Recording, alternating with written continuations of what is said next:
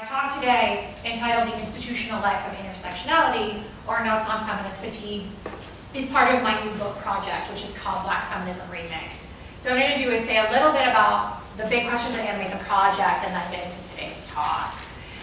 So most years I travel to two interdisciplinary feminist conferences. Probably some of you go to at least one of these. The National Women's Studies Association Conference, the NWSA, and the American Studies Association Conference, the ASA. So every NWSA conference I have ever attended has focused either implicitly or explicitly on intersectionality. Indeed, the NWSA's mission statement embraces a view of women's studies that is synonymous with intersectionality. According to the organization, the field, and I'm quoting, builds on the feminist scholarship of US and third world women of color and examines how categories of identity like race, class, gender, age, ability, etc., and structures of inequality are mutually constituted and must continually be understood in relationship to one another. End quote. So not only is intersectionality described as women's studies foundation, it is also cast as a kind of aspirational goal. Feminist work should be intersectional to remedy past exclusions and to move toward a feminist future that can account for the complexity and particularity of personhood, identity, subjectivity, injury, marginalization, and processes of domination. So, a tall order. At the ASA, which is a conference that's usually a week before or a week after NWSA, which is always fun, a conference that has long construed American studies broadly to include what the organization calls American Women's Studies, scholars deploy analytics like affect, precarity, and assemblage to move beyond identity politics generally, and to move beyond intersectionality specifically. At ASA, intersectionality is often seen as the paradigmatic identity politic, and Black women are often imagined as the paradigmatic identitarian subjects, whose imagined insistence on naming injury and insisting on visibility transgresses the anti-identitarian turn American studies has embraced. Leaving intersectionality behind, then, is a crucial part of moving toward a new and more complex feminist future, at least at the ASA. So from these two contradictory experiences emerge the questions that animate my new project, Black Feminism Remixed. The project examines how Black feminism is imagined by women's studies in two simultaneous and diametrically opposed ways, as a future and as a past. I tell this story through the analytic of intersectionality, as it is, I argue, in and through intersectionality, that women's studies' complicated relationship with Black feminism, its investment in making Black feminism past and future, is most apparent.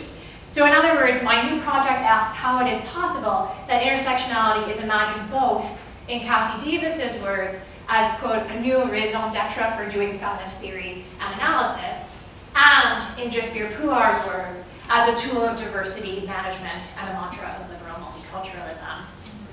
And I grapple with how women's studies can sustain and produce this paradox. Intersectionality is interdisciplinary, to put two buzzwords together at once, which is dizzying. And its interdisciplinarity confers value on our discipline. Intersectionality is also a buzzword that easily resonates with colleges and universities' purported interest in diversity, inclusion, and difference, even as many intersectionality scholars critique what Chandra Mohanty has called the benign variation logic of diversity embraced by so many universities. So in this project, I developed the term the institutional life of intersectionality to capture the fact that intersectionality is no longer exclusively a form of outsider knowledge, concerned with capturing experiences of the multiply marginalized, but also an administrative and bureaucratic buzzword aligned with and oftentimes substituted for diversity. Intersectionality is a term increasingly deployed by university administrators to describe institutional missions, departmental strengths, pedagogical strategies, and institute building priorities, most notably at Columbia Law School, which now has a Center for Intersectionality and Social Policy Studies. So the point that I'm making is that intersectionality has become a crucial way that women's studies names its institutional value in a moment where being valuable is crucial for staking a claim to one's location in the university. Ultimately, I make use of the term institutional life of intersectionality to capture intersectionality's ubiquity in and beyond women's studies, its ability to traverse still rigid disciplinary borders, its ability to traverse the academic-administrative divide, its multiple meanings, and its capacity to signal diversity, all the while being wholly detached from the bodies of multiply marginalized subjects, particularly Black women.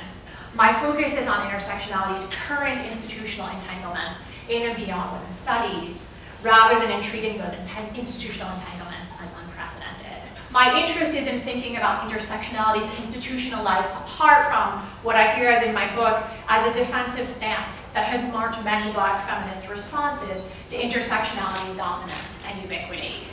This defensive stance often insists both on a historical claim that intersectionality originated with Black women and a normative claim that intersectionality should relate exclusively to Black women's specific experiences of marginalization.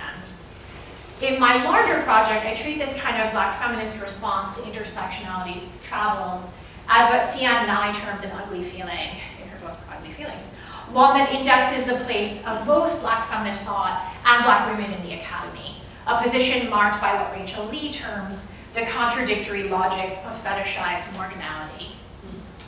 I treat this defensiveness as something that animates a conservatism within Black feminism, rendering Black feminist theory a key participant in the intersectionality wars, a term that I use to describe intensifying and deeply contentious battles over intersectionality's origins, circulations, travels, and meanings.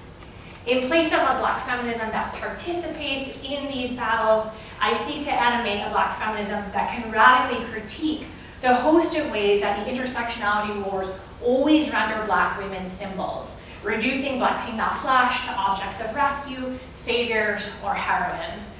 And finally, I suggest that both of these analytics, intersectionality and transnationalism, have been constructed by women's studies as remedial, and thus both have been imagined as exhaustible and even exhausting resources. Indeed, the promise and the critiques that circulate around both terms reveal that both are imagined as potentially transformative and potentially tiring in their call for complexity and particularity.